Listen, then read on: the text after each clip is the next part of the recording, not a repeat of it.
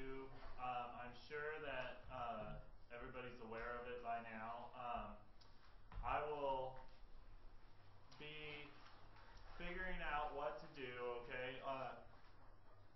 I'll make sure everybody gets the grades that they're supposed to get, okay? So nothing's going to happen with whatever the grade said. If you did it all and the grade said you got a 40 or something like that, it's no big deal. We'll make sure that it's all taken care of, I promise you, okay? So I know you guys got a lot to worry about without having to worry about all that, and it was my fault apparently, and I apologize for that. So just to let everybody know, there is a mishap with the grading of Al 2.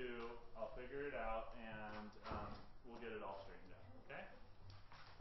So other than that, quiz 2 was passed back today. If you didn't get it, like I said, you could come up and get it after class. There's the key up here for quiz 2 if you're wondering why you got anything wrong. First thing I would do is add up the points that I took off, and if it's different than what the grade says, make sure you come and bring it up to me, because I have obviously been known to make errors in grading, okay? So, that being said, I guess, didn't really want to do this. I wanted to finish up chapter 3. I know we kind of sped through it at the end.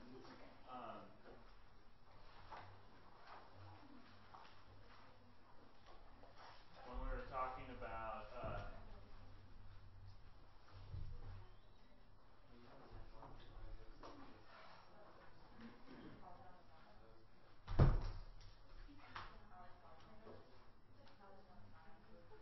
okay, so when we were talking about polyatomic ions, of course, this wasn't on the test because I thought we went through it rather fast. So let's just go back to this, 3.6 compounds, introduction to bonding. So monoatomic ions, hopefully by now you're fairly familiar with. These are ions that consist of one atom, like H+, Li+, Na+, K+, Mg2+, S2-. These are all the common main group ions and the transition metal ions that you are familiar with. Okay, we contrast these to polyatomic ions, and these are ions that are composed of 2 or more atoms bonded together with an overall positive or negative charge. So I'd just like to compare a monoatomic ion with a polyatomic ion first. So a common monoatomic ion that you may be familiar with is Br-, of course. A polyatomic ion would be something like this. So I'm just going to draw the structure of it just to emphasize, even though we don't know structure yet. But just to emphasize that you can see it's more than one atom, right? It's 1, 2, 3, 4, 5 atoms, okay? And all 5 of those atoms, we say, have a single positive charge. In fact, the way I've drawn it, I'm saying that the positive charge is actually residing most on that nitrogen, okay? And in fact it is. But the way you'll first learn how to do this is to take this and say, put brackets around it and say, the whole thing has one positive charge, okay? So this is a conglomerate of atoms, if you will, that has a positive charge amongst them, okay? If we look here, it's only a single atom with a charge on it, okay? So that's the difference between a polyatomic, poly meaning many, right? So polyatomic meaning many atoms, so it's a polyatomic ion, and a monatomic, of course, mono means one, okay? So some polyatomic ions I'd like you to be familiar with are these in pink here, ammonium, nitrate, sulfate. This table isn't found in your book, unfortunately, but it is in the notes, okay? So go to the notes, find this table, 3.3, and look for the ones in pink, Okay, and those are the ones I want you to be familiar with. The ammonium, nitrate, sulfate, hydroxide, cyanide, phosphate, carbonate, bicarbonate, and acetate. Yeah, I don't think any of the other ones. If we use any of the other ones, I'll specifically tell you that what their names are, okay? But I definitely want you to know if I were to give you one of the other ones, you could identify it as a polyatomic ion, okay? So if I gave you MnO4 minus, you could say that's a polyatomic ion instead of a monatomic ion, okay? But I wouldn't expect you to remember that it's the permanganate ion, it's got a -1 charge, and so on. Okay? And here's just another list of polyatomic ions. It again states some things about polyatomic ions. So you can think of polyatomic ions as charged molecules. Okay, so a molecule consists of more than one atom, or in this case it'd be like a charged compound, right? A compound consists of more than one type of atom. Polyatomic ions are covalently bonded, the atoms within the polyatomic ion are covalently bonded to one another. So what we're going to learn today is that these lines represent, hopefully we'll learn today, we might not get to it, but these lines represent a chemical bond, okay, between these two atoms. And we kind of started talking about this in lab last week, about bonds, breaking bonds, making bonds, and that type of stuff. But those lines in between those atoms represent bonds. So if we believe that, then we can say, well, these polyatomic ion atoms are covalently bonded to one another, but the overall particle has a positive charge, okay? So it's an ion, okay? So even though you've got covalent bonds in it, right, it's an ion, and the whole thing will form ionic bonds, okay? So if I got these two guys together, what we would actually form is NH4, because it's got a positive 1 charge and it's got a -1 charge, so those will cancel out. So we got NH4Br. So this would be the formula unit of these two combining. Okay? So this name of this compound is ammonium bromide, and we'll get to that in a second.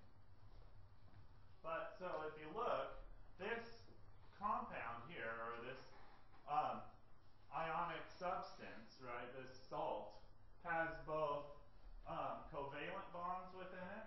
In the cation, it has covalent bonds. And between the cation and anion has ionic bonds. So it's got both types of bonds in it, okay? So, okay, so here's some common, we can get to it, common metal polyatomic ion compounds.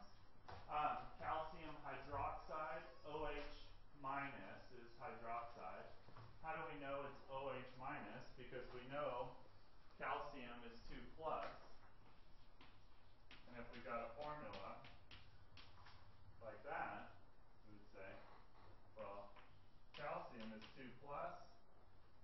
Then since we have two of those OH things, then they both must be minuses to cancel it out.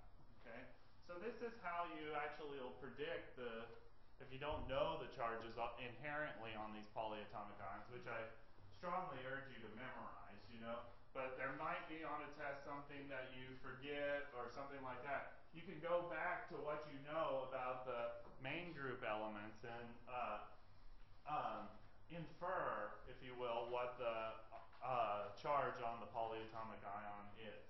Okay? So some other ones, strontium nitrate, sodium carbonate, sodium bicarbonate, sodium hypochlorite. These are all common compounds that you find, I don't know, normally every day. So antacids, baking sodas, bleach, so on. So here's another picture of some ionic compounds. Most of these have polyatomic ions associated with them. So cobalt nitrate, cobalt 2 nitrate is this red solution. Potassium dichromate, of course, is the orange solution. Cobalt 2 sulfate is this blue solution over here, and potassium permanganate. Well, yeah, potassium permanganate is that purple solution. Okay, so to name these compounds, I know that you guys haven't memorized the polyatomic ions yet, but to name these, you will have to know all of those polyatomic ions. So this one, of course, would be ammonium chloride, barium sulfate, iron 3 nitrate, copper 1 bicarbonate, and calcium hydroxide. Okay. So notice I was putting the, for the iron and the copper, I was putting the Roman numeral in the name. Okay, you have to do that with transition metals.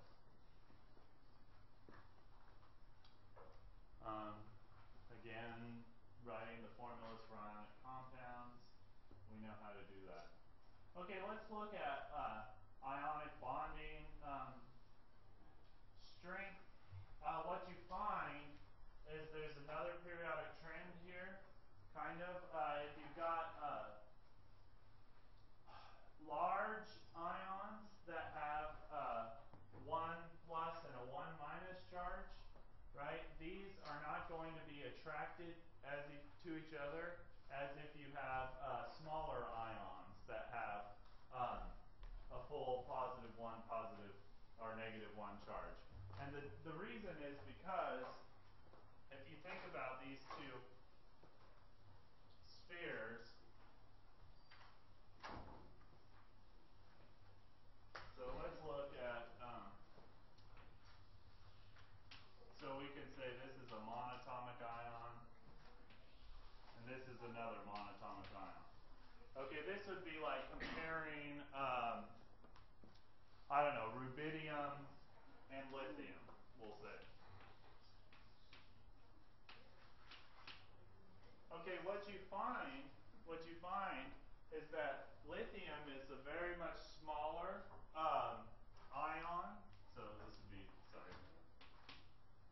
Lithium is a very much smaller ion than rubidium due to its placement on the periodic table, but they both have the same amount of charge, 1 plus, okay? So rubidium can actually spread that charge out, and what we'll say is delta plus, okay, delta, so that means partial positive, okay? So this thing can spread its charge out all the way across its surface, yeah. And so can this one. It can do it too. But of course, it's got a smaller surface to do that.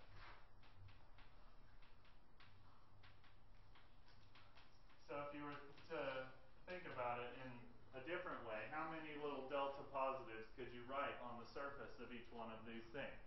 Okay, of course you could write more on this one than you could on this one due to the fact that this is larger. Okay, does everybody get that? Okay, so what happens is, or what's the case, is that atoms don't like to be charged in general. Okay, they do it to get more stable, but even though they're getting more stable, they're still not like completely stable because they've got this positive or negative charge on them, and they don't like it, okay? Which is the reason why they form ionic compounds, okay? So rubidium or lithium, they don't like to have this positive charge, so if they see some chlorine over here, they'll stick to it. So it'll cancel out that positive and negative charge, okay? So what you find is that when you've got two real small ions, of course, with the same charge, and compare them to two real big ions with the same charge, what will happen is that these two, so this is negative, negative, negative, negative.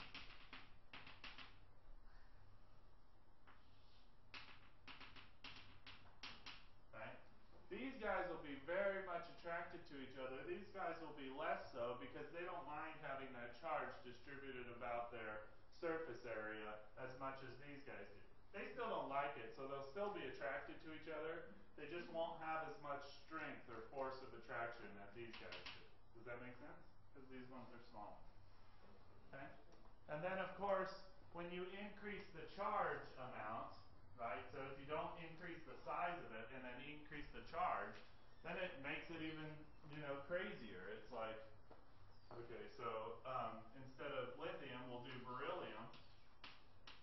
So beryllium 2+ really can't stand it because it's got 2 pluses on it, right? And it's got to distribute amongst the same amount of surface area. So if you find like oxygen 2- put it in the presence of a beryllium 2+, they'll really stick together because they're both so small. Okay. And then of course when you get bigger 2+, of course the attraction isn't as much. And you can see that by looking at the melting points of these different compounds. So lithium fluoride or lithium oxide, the melting point of lithium oxide is much bigger or higher than the melting point of lithium fluoride. Why is that? Because oxide has the 2- charge and fluoride only has the 1- charge. Okay. And then if you look at calcium sulfide compared to potassium sulfide, again it's the same sort of instance where so they're about the same size, calcium and potassium, right? But look at the difference in melting point, it's fairly dramatic. It's due to the fact that calcium has a 2+ and sulfur has a 2+, whereas potassium only has a 1+ and sulfur has a 2-. Okay, so covalent bonding, we talked about covalent bonding. But again, we went through it kind of fast, so I didn't do it on the test. Covalent compounds form from sharing electrons between one atom and another, so they don't transfer their electrons, like we talked about with ionic compounds. So they typically form when 2 or more nonmetals react. We'll show more about this next statement in the next set of slides, but the bond results from the electrostatic attraction between the nucleus of one atom and the electrons of the other atom. Covalent compounds exist as discrete molecules that behave as individual particles, as opposed to the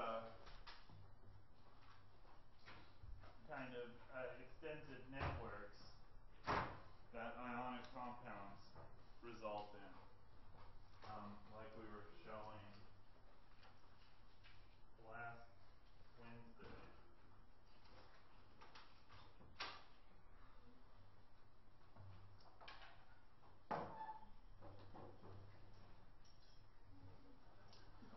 So the difference between a covalent compound here and an ionic compound here. This ionic compound is actually a polyatomic, monoatomic ionic compound. So this would be like calcium nitrate or something like that. So you can see the polyatoms here with the monoatoms there, monoatomic ions. Okay. And you can compare that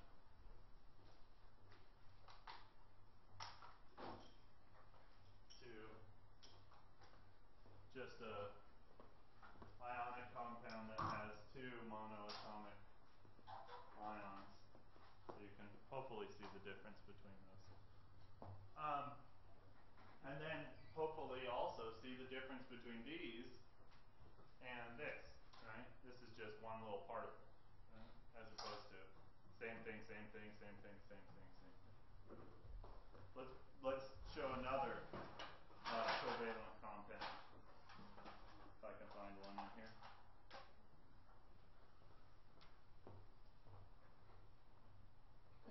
Here's another covalent compound. So notice the difference, right? Very small, discrete, individual particles relative to whole conglomerate of things. very small discrete particle. Okay? So, when we name covalent compounds, usually this only applies. I know you're going to start wanting to name like very, very long covalent compounds, but this usually only applies to when you're talking about covalent compounds consisting of two different types of atoms. Okay? So, you can start naming covalent compounds, but don't try to name them if they've got more than two types of atoms, because they have a different name. They won't be named like this. But if they do have only two different types of atoms in them, what you can find is that you can name them. So the names of the elements are written in the order which they appear in the formula. Usually they're written with the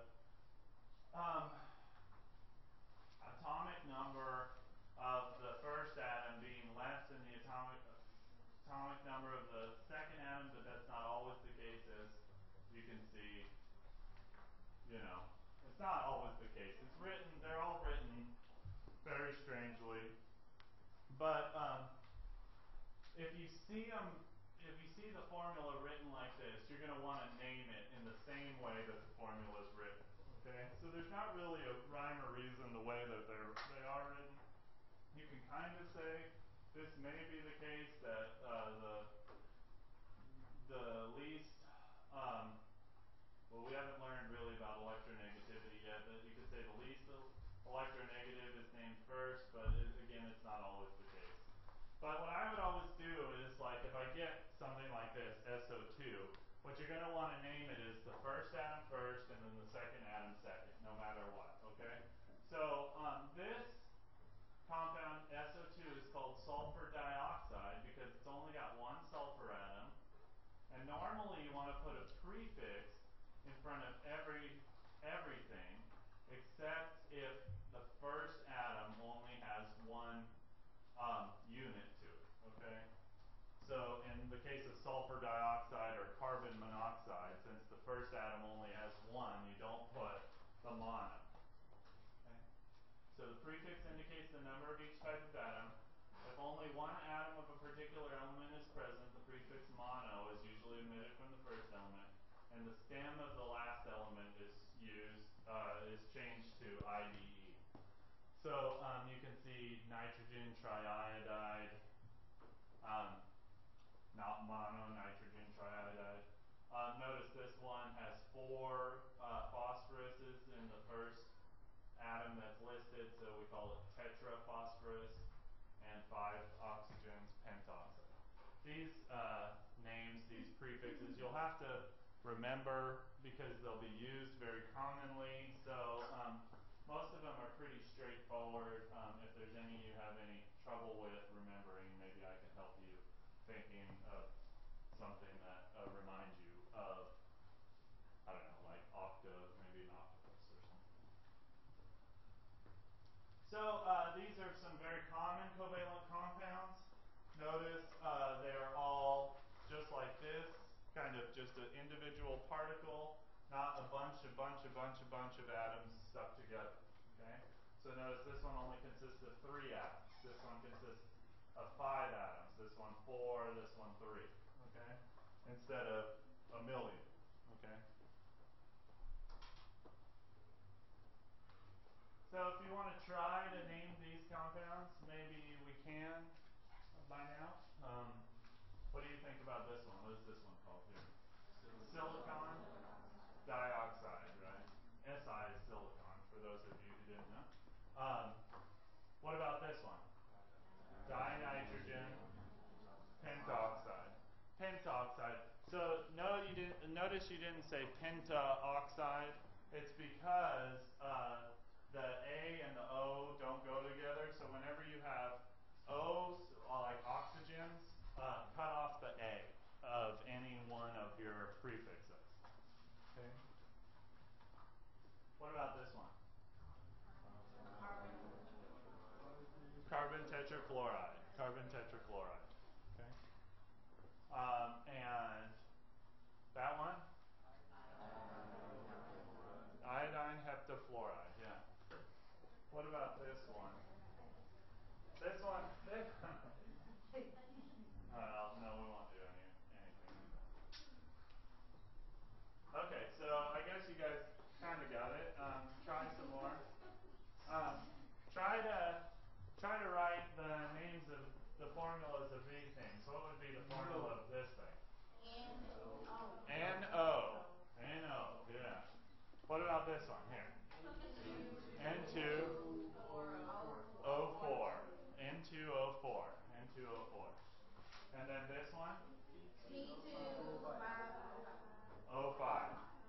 32O5, right? And then you could probably do that last one. Okay, we're going to go over this stuff at the end of next chapter, so I'm not going to go over it right now.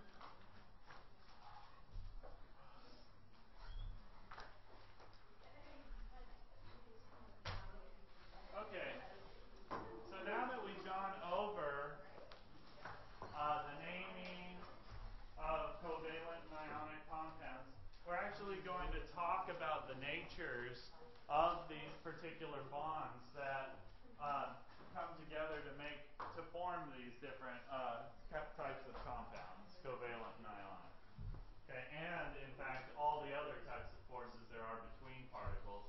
The main ones we're going to focus on are covalent bonds and ionic bonds. Okay, so how are atoms held together? So remember I showed you that picture earlier. Here's another demonstration of atoms being held together, right? So if we think of this as being a hydrogen atom, and this being a carbon atom, and this being some other type of atom, I don't know. What we can do is stick this carbon atom to this hydrogen atom by putting this little gray thing in between them. So I guess here. So this carbon atom. So this carbon atom and this hydrogen atom, right? We can stick this little gray thing here in between them. We call this thing a bond, okay? And that kind of like sticks these two atoms together. Like that, okay? So you can kind of think of bonds like glue for atoms, okay? So they'll stick the two atoms together. So the more official definition is the force of attraction between any two atoms in a compound. So this attractive force overcomes the repulsion of the positively charged nuclei. So of course both of these nuclei here are positively charged, right? And then they come to really close together, positive and positive, they repel each other, right? But the bond can overcome that repulsion. Yeah, and these bonds are just interactions of valence electrons between the different two elements that are composed in the bond, okay? So we need to remember that valence electrons describe the chemical reactivity of any atom, okay? So it's only the valence electrons. That's why we had all that work on learning valence electrons and noble gas configurations and all of that business.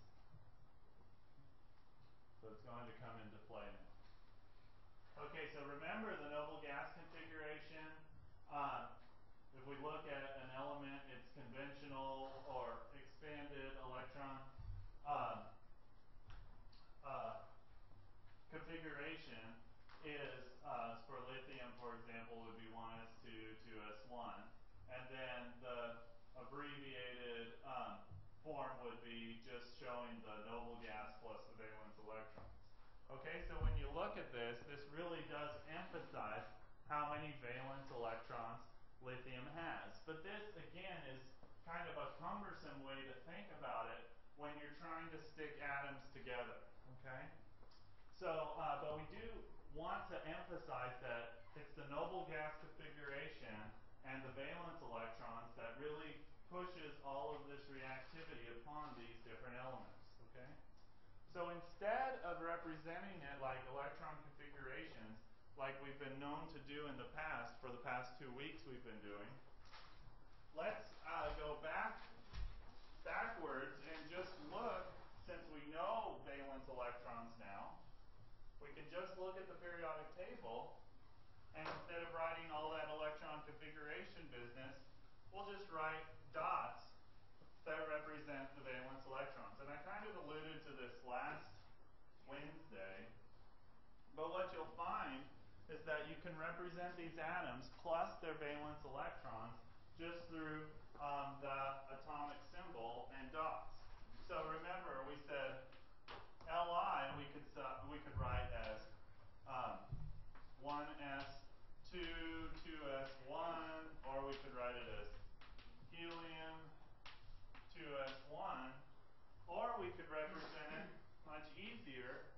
concisely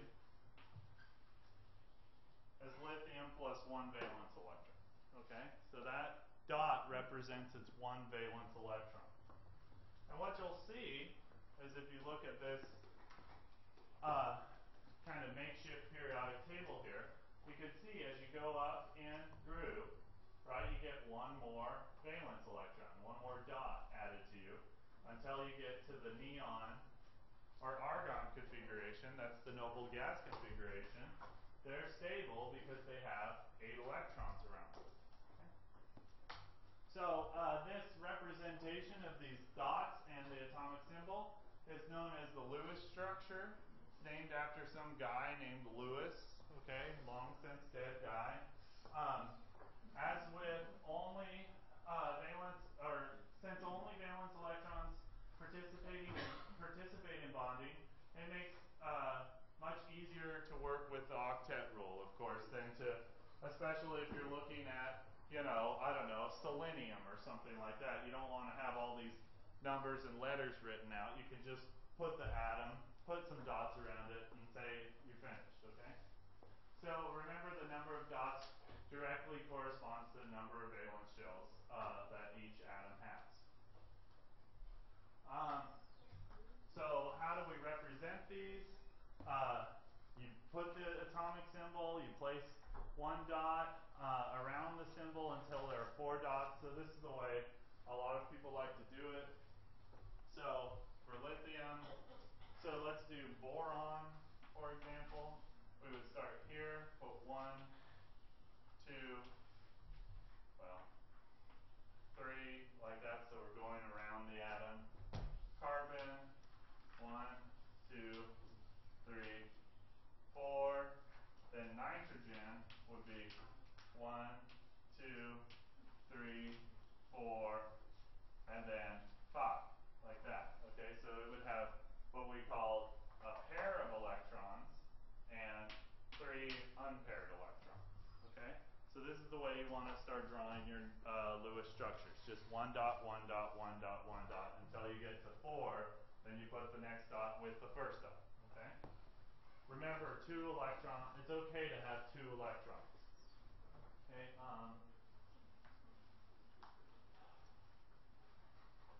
Yeah, and each unpaired dot, so like in nitrogen here, it's got 1, 2, 3 unpaired dots, right? Each unpaired dot is available to form a chemical bond, okay?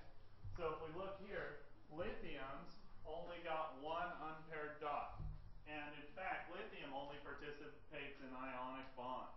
And this is really going to apply mostly to covalent bonds. So you're going to want to really concentrate on the non-metals up here, okay? You can still represent what's going on with ionic bonds, and we're going to a lot, but Lewis structures really help you with covalent a lot more, okay? Again, notice the Lewis dot structure of all of the group 1 elements here are all the same. It would be the same for all the group 2 elements, the same for all the group 3 elements, so on and so forth. And here's a good representation of that. So notice transition metals, again, they're very strange, so we only really want to concentrate on the main group stuff, okay? And again, all of the metals, you know, all the metals below the staircase and in the groups 1, group 2, those will all be ionic bonders, and everything else up here will be covalent bonders, okay? So remember, an ionic bond is a transfer of 1 or more electrons from one atom to another, okay? So let's form an ionic bond. So one thing, or let's draw, so we've drawn the Lewis structure of lithium here. Let's draw the Lewis structure of chlorine. Okay?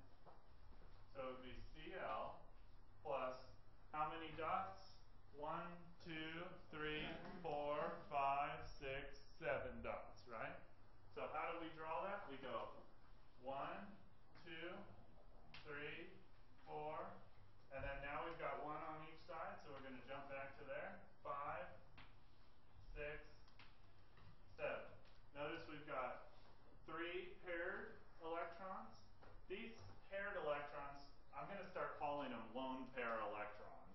because that's what I always call them.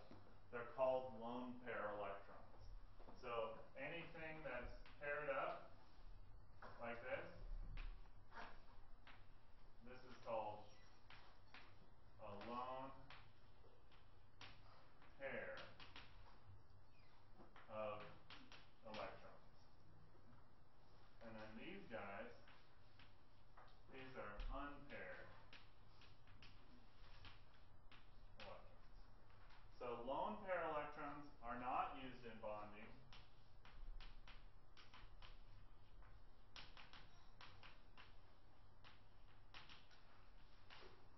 Unpaired are used in bonding.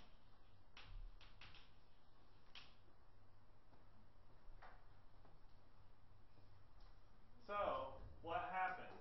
We've got one unpaired here and one unpaired here, right? What's going to happen? Those two are going to be used in bonding. So what actually happens with a ionic compound, which lithium and chlorine will make, is that the metal will lose its electron, right? So this wants one electron, this doesn't want to have it. So what will happen is it will transfer its electron there. Okay. So notice my arrow only has, and this is different than what they do in the book, okay? But my arrow only has one side to it, so it doesn't look like that, okay? A two-sided arrow, this really means the transfer of two electrons, okay? A one-sided arrow means the transfer of one electron, okay? So I want you guys to get familiar with this. Even though in the book it really states that two-sided arrows are okay to use for two electrons, but it will become really confusing if you guys try to do any more chemistry than this class, okay? So I want you to use one-sided arrows to show the transfer of one electron. Two-sided arrows will be the transfer of two electrons. In fact, in this class, you'll mostly be using the one-sided arrows, okay? So don't get fixated on it too much. So notice what happens here. We transfer, so we got electron transfer here, okay, from one atom to another. So when we do that, so we're kind of forming a rudimentary, if you will, chemical equation. If you remember chemical equations from what we talked about Monday, if you were in my lab, but or in any of the labs, you probably talked about chemical equations last week.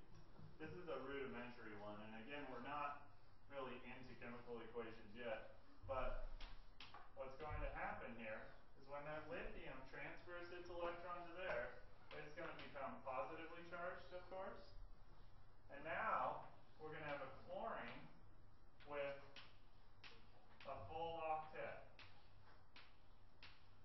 And since it's gained that electron, it becomes negatively charged. So now we have two ions.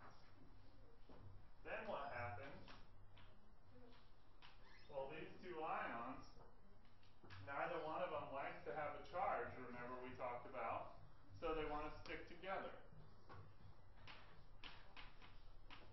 Like that. That's called an ionic bond. Okay? So does that make sense? So there's kind of these three steps to it. The transfer of electrons, forming of the ions, and then sticking together of the two oppositely charged ions. That's how you make an ionic bond. If you go back to the practice test that I gave you, number 5 on the practice test is essentially doing this thing with, I don't remember what it was, oxygen and iodine, I think. But actually, in that case, we were talking about covalent bonds. Okay? So this is different. So I do have a couple more minutes, guys. This is different than forming a covalent bond. So notice this is the transfer of electrons. A covalent bond is due to the sharing of electrons. Okay? So let's draw, hopefully we did. Okay, so let's just go over again what I talked about in ionic bonds, and once we finish the ionic bonds, then you guys can go. So ion formation takes place by electron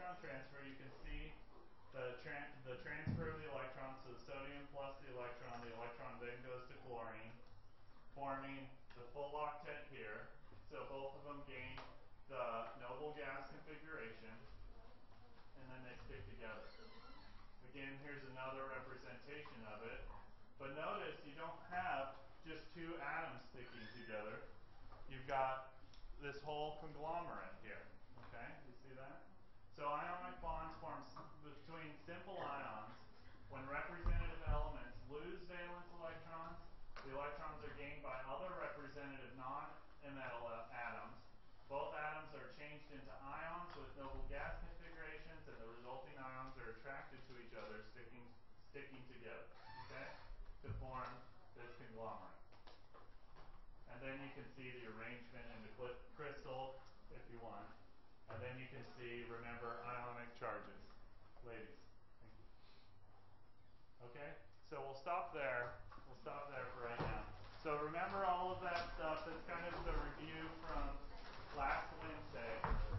And next time we'll start with electronegativity and do covalent bonding. That'll probably take up most of next week.